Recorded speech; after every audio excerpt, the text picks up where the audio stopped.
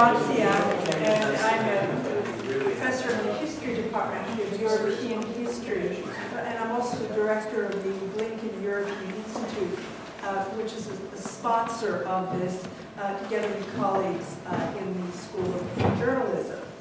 And the question was asked, well, why is the European Institute involved in this? And I think in a time of scarce resources, it's worth me responding to that. Also, because I have to respond to my board, which supports us. And the idea is that we're very much interested in global hegemonies and how they change.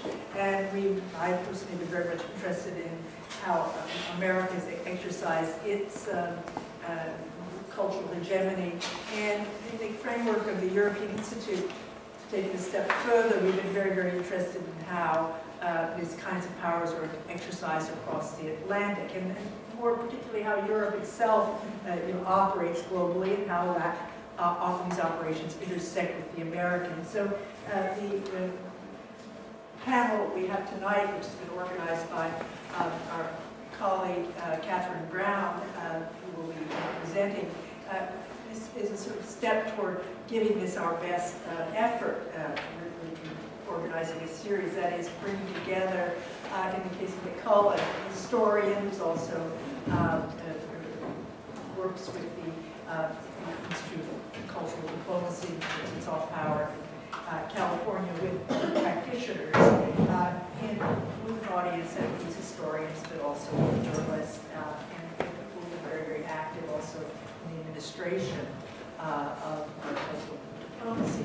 So with that, Catherine, I'm going to introduce you. Catherine teaches here, but is also getting her traditional degree at the School of Journalism. I'm very, very pleased to have you present us. Well, we're thrilled to have four very distinguished guests to discuss the media's past, current, and future role in state-sponsored broadcasting.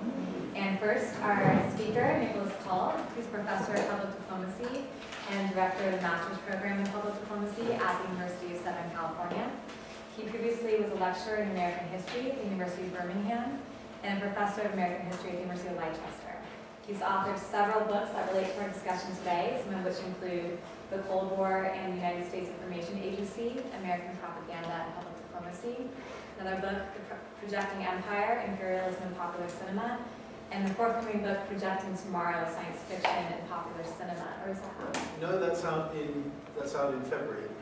But I don't know if it relates to this. Unless people really want to know what happened during the making of RoboCop, which I think is terribly exciting. You're welcome, Professor Cull. Thank you. Next, one of our panelists, David Ensor, who's the director of Voice of America. There, he oversees a worldwide multimedia operation that broadcasts in 43 languages through radio, television, mobile, and the internet.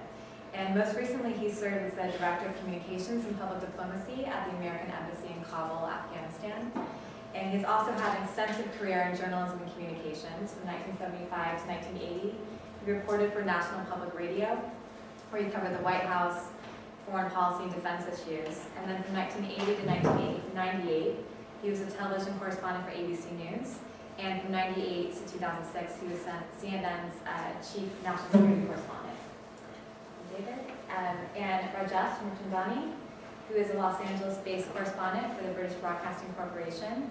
There, he reports for a variety of BBC News platforms, including BBC World News America, and BBC Radio. And before moving to California, he was a Washington correspondent for BBC. And finally, Emmanuel St. Martin, who has been the New York correspondent for France 24 since it began in 1996. Before that, he was a print journalist, mainly with the weekly Le Point, and he's also the author of several books, including French Arrogance, in English, about French foreign policy, and he's also the founder of a French-speaking web magazine called French Morning. And we're honored to have you all with us this evening. We'll first hear from Professor Cull, and then before moving on to a panel discussion. Thanks, Kevin. Now, what I want to do to begin with is to try and set some sort of basic frame of reference, explaining where I see international broadcasting and public diplomacy fitting together. And because we're a diverse group, you might not be used to thinking about public diplomacy as a thing at all. So I'll say something about what I think public diplomacy is, and then I want to give you a potted history of international broadcasting before setting up something of the new terrain on which international broadcasting now operates, and then maybe outlining some of the responses of international broadcasting to this terrain. And I think that you'll see that the responses and the challenges of the new terrain will generate questions for the panel. And my theme really is, I hope I can tease out as I go, something of the tension within international broadcasting between the policy needs of public diplomacy and the ethical requirements of the practice of journalism.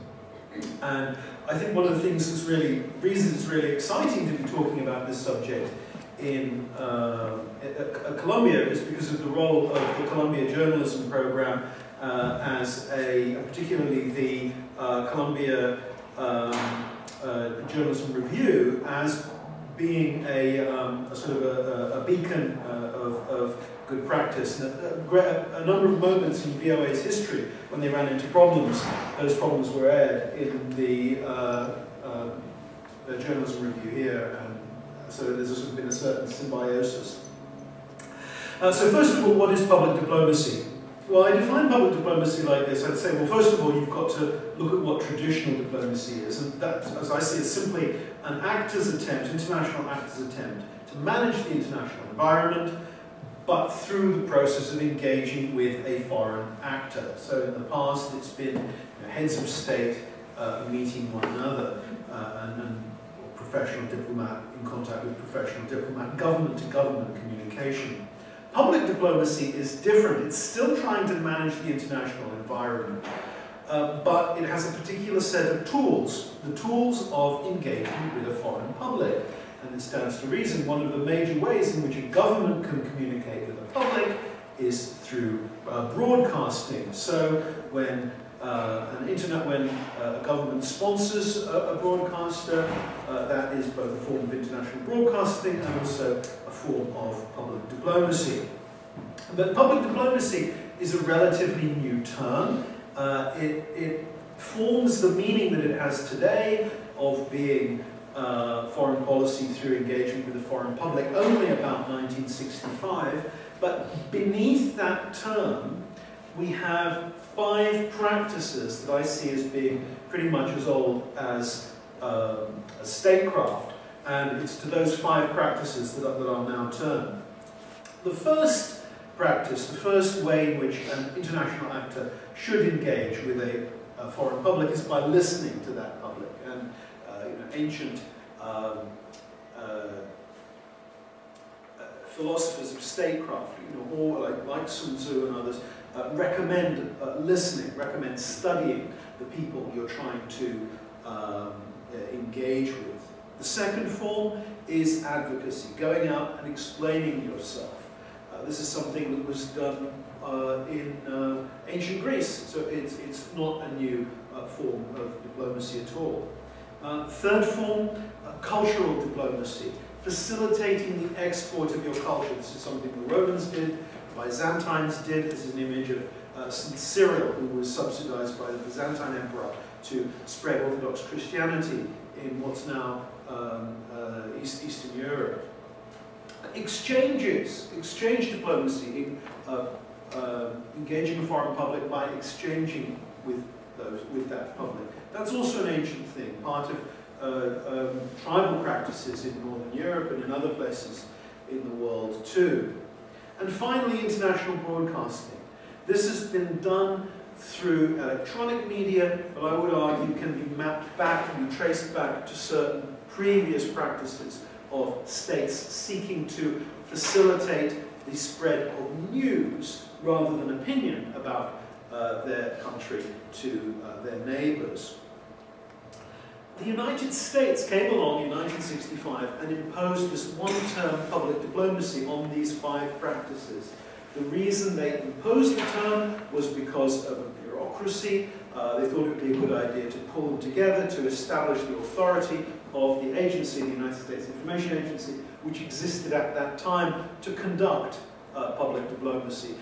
But the term is not necessarily a good thing, because the truth is that each of these elements is quite distinct and does best if allowed a certain degree of independence. In fact, most countries have completely separate agencies to conduct each of these functions. It's only now the United States which thinks it's a great idea to try and pull them all together. And the result is that often the five elements try and pull apart, and as a historian, it's been great for me because I get to write about all the terrible strain when the people who are in advocacy try and pull international broadcasting into line and try and get them to project messages and compromise on the news and so forth. But I think it's horrible to live through and counterproductive to the ends of foreign policy. But a lot of the history of public diplomacy is conflict between these different elements. International broadcasting comes from a number of quite different places. There's the desire of the nation state to project its image, a long-term concern of the state. And you can go back to people like the Holy Roman Emperor Frederick II, who would publish a newsletter around 1100, mainly about why he didn't like the Pope that particular month. And this would be translated and supplied to the royal courts all around Europe. There's interest in transmission of news, always important to new regimes. You can see how the Dutch regime of William the Silent, which comes to power around 1600, pays a lot of attention to getting news of things that are happening in the Netherlands out so that their perspective is understood. And finally, in the 20th century, it became necessary for the old empires of Europe to connect to their own citizens living overseas. So a number of the European countries establish language services. The Dutch lead the way. Radio Netherlands broadcasts to its Dutch citizens in East Asia. And this idea of connecting to expats creates international international broadcasting. And finally, you have a transmission of culture, using radio to spread cultural ideas around the world and elements in your culture. We go through a number of distinct phases in the history of international broadcasting. It begins with a sort of competitive national projection, different nations setting up radio stations to impress their ideas, their perspective on the world. Radio Moscow in the early days was one of the most prolific.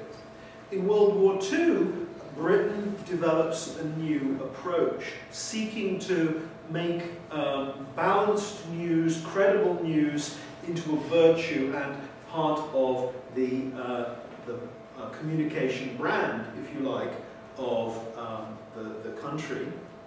And Britain becomes a mentor when the United States enters World War II, becomes a mentor to American international broadcasting, assisting in the creation of Voice of America, which adds its own spin, not only pledging itself to give balanced news, whether the news is good or bad, but also adding a cultural dimension. So having from the beginning both a sort of a news diplomacy value, but also a cultural diplomacy value, making great use of American music.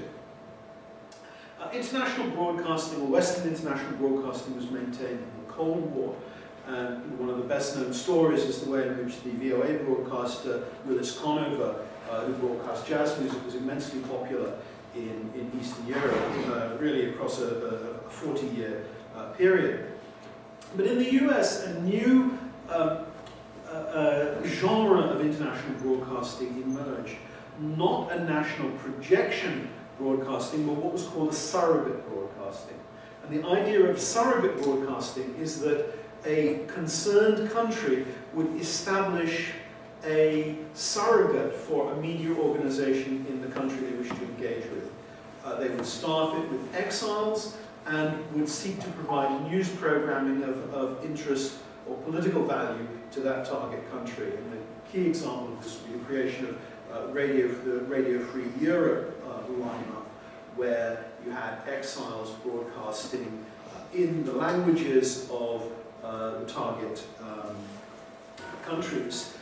This was much, much more political in its origins than Voice of America. The surrogate broadcasters were established originally by the CIA. Some of the people who were the original broadcasters were refugees of decidedly dodgy political backgrounds, who were of more value politically than they were as broadcasters. But the great advantage for VOA was that with the CIA having its own radio station to play with, VOA got to evolve into the good cop, and it became possible for VOA to emulate what it saw as the BBC's credibility values, though the BBC has a few scrapes in its history.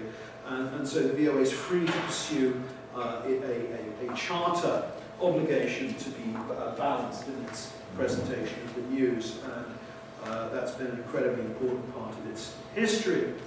The Western broadcasters played an immense part in the 1980s as channels for communicating, for sustaining the reformist community in Eastern Europe. Figures are as high as 80% of people in Poland listening to Western broadcasters at least once a week. It really became part of people's lives and had, I think, immense impact on that political change. This is really the high watermark of the importance of international broadcasting. But the problem was when the Cold War came to an end, what is the role of international broadcasting?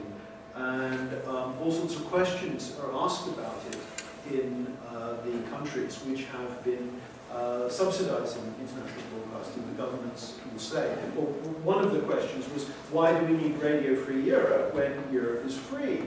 And each of the different stations out there had to address these kinds of questions.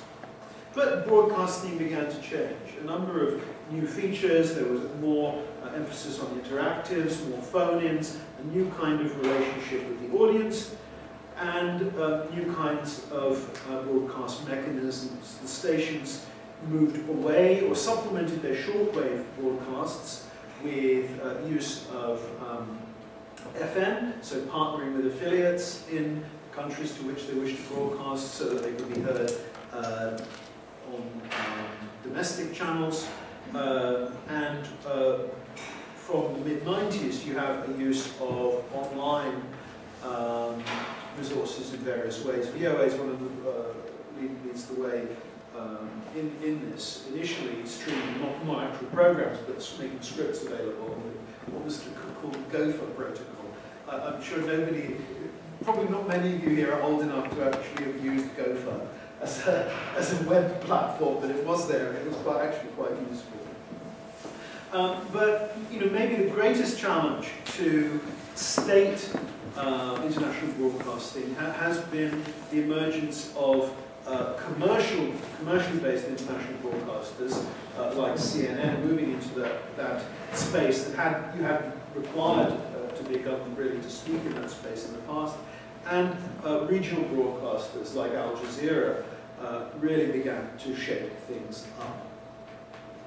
I want to spend some time now talking about the new terrain and some of the features I see international broadcasting has to face now. First of all, there are many, many more new players in the marketplace. I think just we in this room, if we wanted to, could put together an international broadcasting program using the equipment right here, put it online. The problem would be, would anybody want to listen to it? It's the question no longer is how do you get information in front of an international audience. It's how do you market that information so that people will actually want to take part in it. The barriers to entry in international broadcasting are so much lower than they once were, and it's so much easier to get material out. A lot of this is, of course, to do with new technology, but the new technology is creating new directions of communication that are a great challenge for international broadcasting. In the past, international broadcasting worked in a sort of a vertical communication model where there were a few great centers of communication power in the world, most significant being Moscow and Washington, and when these centers spoke, everybody around the world listened, and information kind of came directly down from the top to all the people around the bottom of the communication mountains waiting to hear what was being said. Communication doesn't work that way anymore. Now we are horizontally oriented, and information is passed from person to person to person across a horizontal network.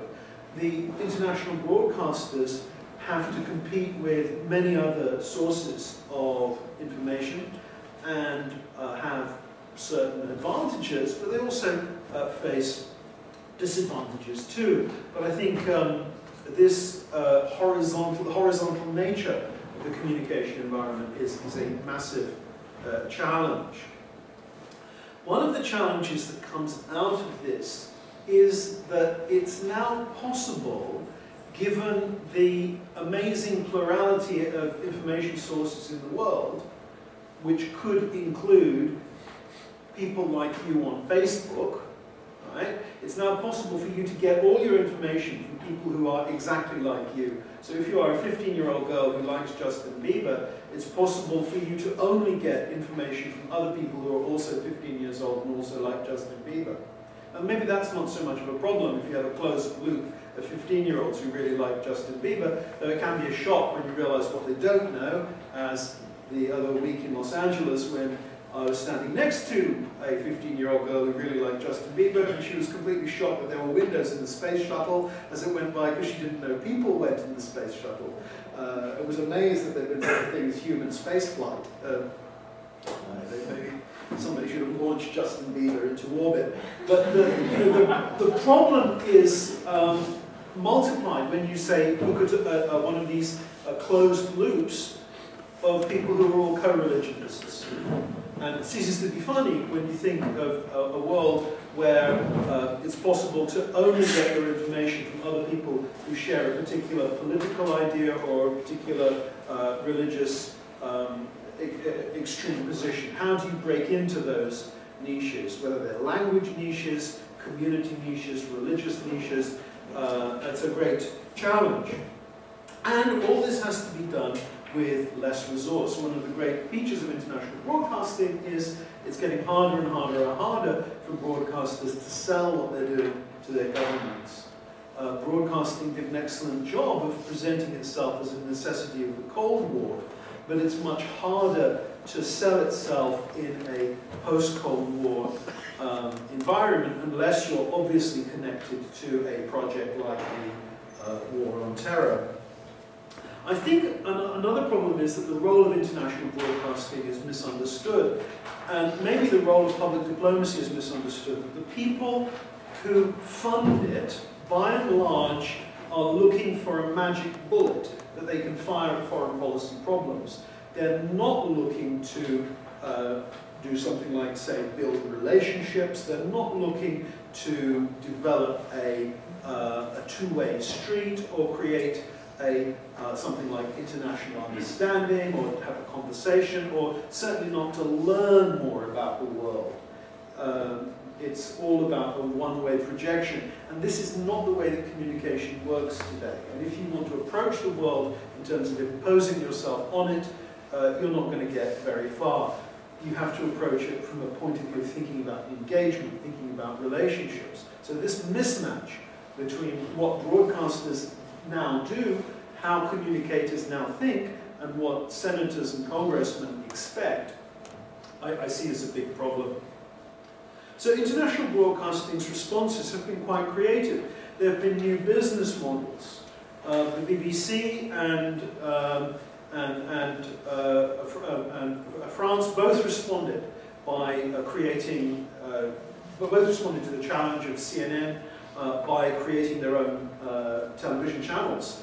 And initially, France used a state-private model, but I believe that the private sector has been bought out, so it sort of launched a state-owned model, whereas the BBC is able to run as BBC World as a commercial operation without financial aid from the British government, as if with advertising, and which I think has come as a surprise that was possible, but it certainly allows more to be done.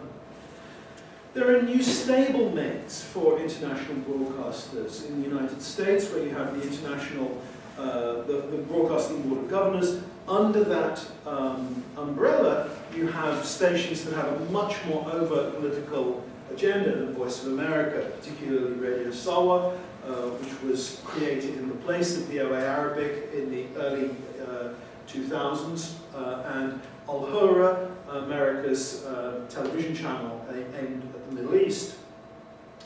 You have international broadcasters moving into development work, actually working with partners in the developing world to build capacity. An example of this is the BBC World Service Trust, which has sought to teach broadcasting techniques and to generate reliable research data on media in the developing world. I know the VOA has also been involved with developing journalism in different places around the world. And I think that this idea of building capacity as being one of the functions of international broadcasting is a very interesting development.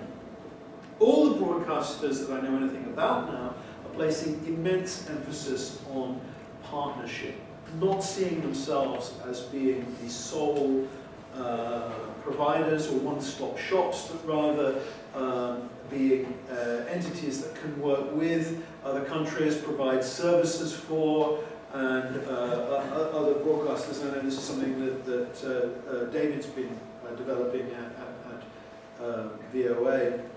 And we see also new modes of consumption as international broadcasting has to move away from just being consumed on radio sets to moving into handheld devices, into internet services, and being consumed in the way where people won't necessarily sit and listen to a long stream of a program, but might hear a part of a program, or which could be emailed or sent in a small, or reworked or mashed way. And the key I see here is that international broadcasters are having to learn to work as what I would call an information brand.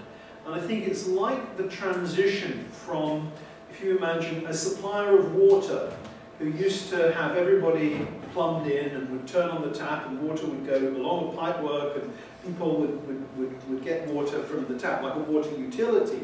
Maybe that's how things were originally for the BBC or VOA or Radio France International, that they would have their audience. Now, people are going online and are finding news stories, and those news stories might be sourced from international broadcasting sources. There may be a VOA story, a BBC story, or a France 24 story. Whether they read that story, whether they decide to pass it on to the other people in their information network, and whether those people then choose to pass it on, could be based, or is based, on the reputation, the brand associated with that story. So if you see a story that has a strong brand, and all three of our speakers come from organizations that have a strong brand, it goes further. So I think there's a transition in terms of the way news is passed, from moving beyond, you have your tap labeled a BBC World Service and you drink from it, to you go to a sort of information store and you see a bottle labeled BBC and you think, well, I'll drink that, I'll pass it on to somebody else, and you leave on the shelf the bottle either with no name or labeled CCTV 9 or some broadcaster that you have less confidence in. But the question is, how do you stay relevant? And I think that international broadcasters have to ask this all the time, have to ask themselves, how do they remain relevant to the audience? How do they stay relevant to the people who are funding them? And this is not an easy question to answer, and sometimes the answer to those questions is a challenge to the history of the particular broadcaster. And I think we can see how international broadcasters often have to make really difficult choices that bring long-term commitments to particular languages, for example, into question. And the final point I wanted to make as I just sort of set up this picture is to say that I think the future is very unsure for international broadcasting. International broadcasting is immensely relevant in some places in the world, but the governments are increasingly skeptical as to why they should be funding it, and publics are skeptical as to why they should be funding it. And people are living differently now. One of the issues that I hope will come out in discussion is that there is a tremendous mismatch between the between the locations of audiences and the languages in which international broadcasters speak. 50% of the BBC's audience in any one language will not be living in the country associated with that language. So, when they broadcast they used to broadcast in Hindi, and when they did that, 50% of the people who listened in Hindi were not listening within India, and so on for multiple languages. And this separation of audience in a foreign language from particular geographical spaces poses all sorts of problems. Anyway, that's what I wanted to say to set things up.